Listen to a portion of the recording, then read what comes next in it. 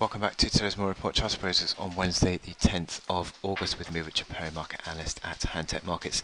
Let's look at gold as my final chart, and we've started to see the gold traction to the upside again. We saw the rally yesterday after that US productivity disappointment driving the dollar weakness, and gold has accelerated away today. Now you had that sort of doji candle which left support around 1330, which I'll show on the hourly chart, which is a key level.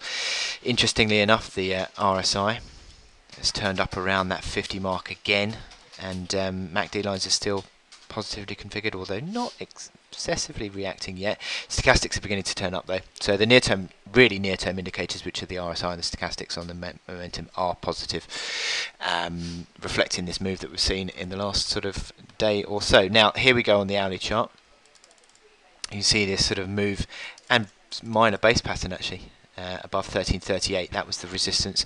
So you'd measure 1338 from 1330, which is $8, which is 1346, and it tested that 1346 and broke through it. And 1346 is an old pivot as well, so breaking through that level, 1346 is positive, is the strong move, and 1346 now becomes supportive.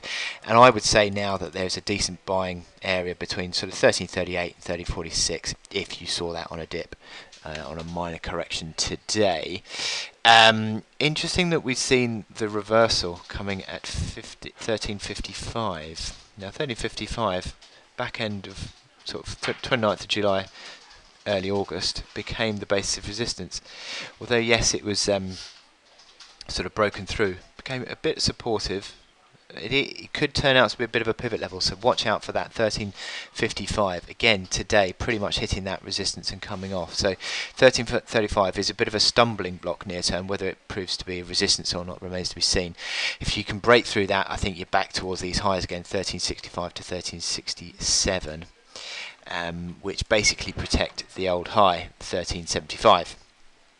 So it seems as though the bulls are back in control. These momentum indicators are nicely configured, looking all pretty positive, and I think little corrections are now going to be seen as a chance to buy. So I wish you good luck in your trading throughout today, and I will speak to you again tomorrow. Thank you.